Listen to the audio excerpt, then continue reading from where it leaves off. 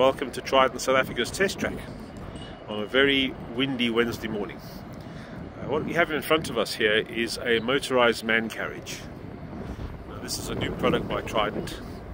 We're looking at replacing the traditional man carriage, which, as you'll know, is a very basic wagon type configuration pulled by a normal locomotive. Unfortunately, that normal locomotive would have to be pulled out of production to pull the man carriage, and this is what this is meant to address. This is a self-propelled unit. Okay, so what you have in front of you here, the unit you're seeing here closest to us is the drive end. It has one single 75D motor in it, and then a lithium battery, and then between that and the other side, the non-drive end, you've got the man carriage itself. So let me show you what we've got here. So this side here, this is the drive end. You can see there's the battery, the Trident lithium battery with the built-in charger.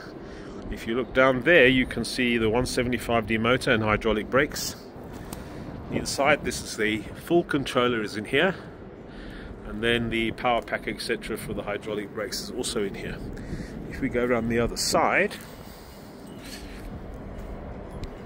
this side you can see the man carriage, which we've opened. Here you can see the seating. So this is a 10-seater. We've got 4 seats this side and 6 seats on the other side.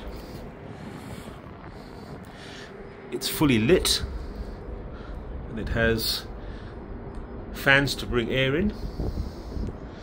If we come out here, what we have here now is a storage area for the toolboxes, bags, etc., etc., and then the non-drive end. So you, obviously, like a caboose, you can drive it from this end, but the power is actually in the unit on the other side.